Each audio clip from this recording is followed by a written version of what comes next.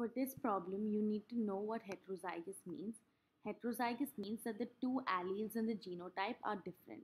So that means the only genotype that can be heterozygous for gene T is the taster capital T small t genotype. So we have to check in which population the capital T small t genotype has the most frequency, and we can see that that is the case for population 1.